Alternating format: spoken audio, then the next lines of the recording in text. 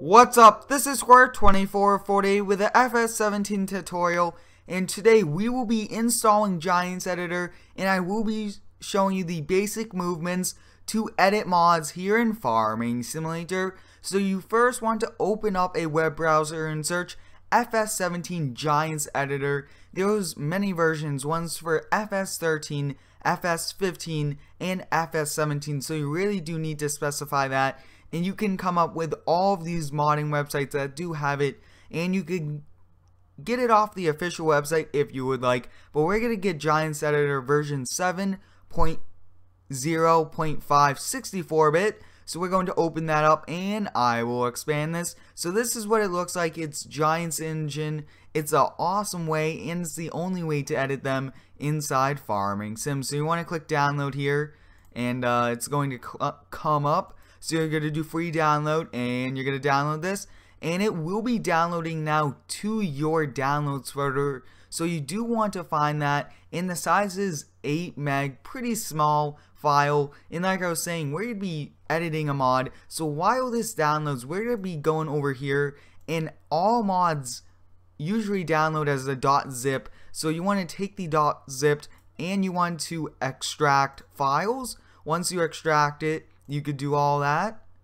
Perfect. So since we extracted that, Giants Editor is right here. So we're going to start this up, run, and we just want to accept it and install it wherever it wants to go. I will just have it install on that. So there we go, guys. We already installed Giants Editor. Very simple and easy. Now, once you get the folder, you do want to open it up, and inside here it does give you all the files needed, and it does come up with a readme sometimes, but usually once you get using it, it doesn't come up. So you want to look for this with the G.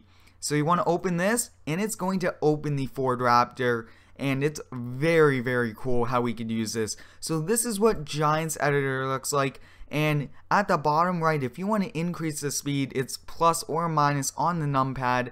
Once you click on it, it's a lot easier doing that.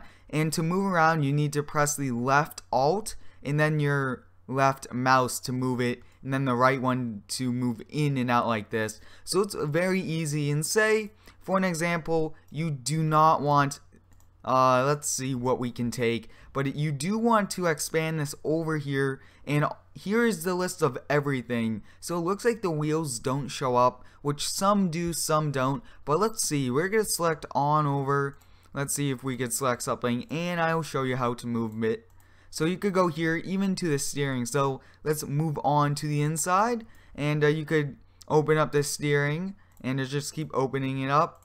And look at that, guys. So you take these arrows and you can move this if you want. I do not recommend you moving the steering wheel, but that is how you use it. I hope you guys are excited for more tutorials, and I will be doing some map building, so stay tuned for those. I hope you guys enjoyed. Let me know if this tutorial is helpful for you on how to download Giants Editor. Thanks for watching, and subscribe for more.